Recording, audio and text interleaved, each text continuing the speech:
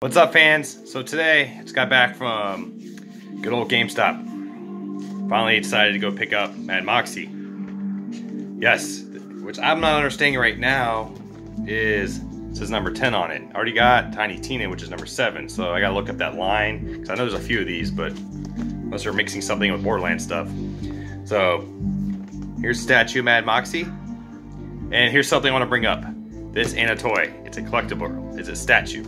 Right there, it even says right there, all ages. I'm sorry, ages 14, in all different languages. Meaning it is for 14 and up. It's not a toy. So I'm pretty sure the other ones say the same thing. Collector, not a toy. All right, guys, let's take the sleeve off. That's it in color. Not bad. I like the purple stripe. That almost looked like a bat, but that's actually her lips. I was like, ooh, bat! But that's pretty cool. That's two different pictures. Not the same pictures, but different. Borderlands 3. By the way, get good game. You guys should play if you guys don't play. Here's the back part of it. That's a nice little portrait of her.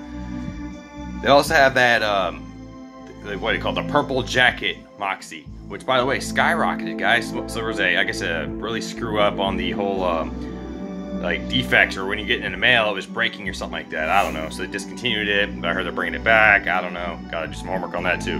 So, now, we're gonna get into it. Alright. Think Geek exclusive. Nice. Nice. Alright, guys. Let's check it out. Alright. She looks colorful already. Nothing else in the box. Let's that guy real quick. Just have a look. Nice little art theme right there. Different. You notice every game they change her costume up a little bit, which I think is kind of cool. This is probably my least favorite. I think Borderlands 2, she was my favorite though. But this one's still nice. She has that classy, like, Western look going on. Oh, I'm actually surprised there's no tape or anything on this. This has been sitting in GameStop probably for a few days now. So, alright. That's the figure. Alright. Here's the base. You see where her pegs go, little square holes there. It looks like she's walking on like a plank of wood or something like that. A little green around it. But it's still hollow. Feels light, very light, just like Tiny Tina. Okay, cool. Now let's look at her. Let's get a close-up real quick.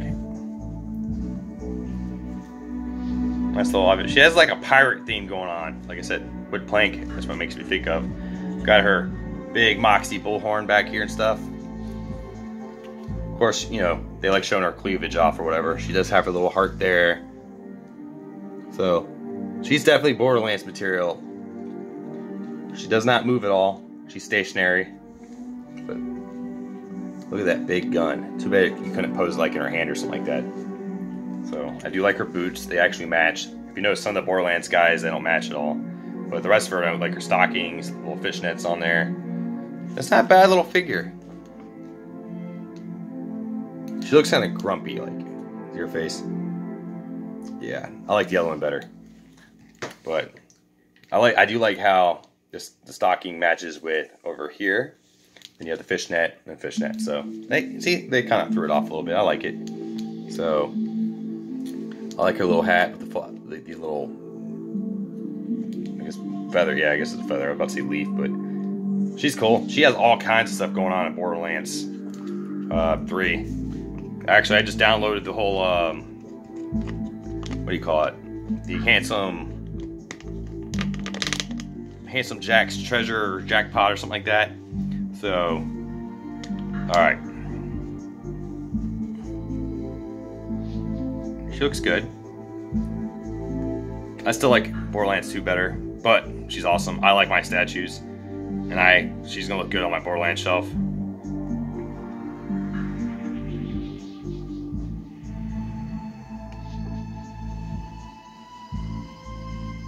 I need to get one of those little rotating things, so I don't have to do it by hand. It looks more professional-like, right? Well, that's her. That's her box. So, if you guys don't know who she is, though, she is in the Borderlands game. She's the bartender, the Moxxi, MOXXI bar. So, she's always there. You could donate money to her. She'll sometimes give you a weapon, stuff like that, too. She has little side missions and stuff, too. And she always has good music playing in there. It's like, reminds me of like an old, like, clubhouse retro thing or whatever going on in Korea or something like that. But she's a key character, and I like the fact they still kept her around. I don't like how they're killing off certain people. But, like, whatever happened to Axton and some other people that just disappeared, but at least they kept certain ones around too. Even if they're changing their appearances, that's cool. But she is good looking, I like it. I'm happy. I got it at my local GameStop. It was just sitting there on the shelf, no ordering or nothing, so. But I hope you guys enjoy this. So, check out my Tiny Tina if you haven't seen it yet. But I want to see what else is on here, because I don't understand the whole, this is number 10 and the other one's number 7. So they're obviously skipping something or making other stuff with whatever. So, alright guys, I hope you enjoyed. And until next one, kiddies.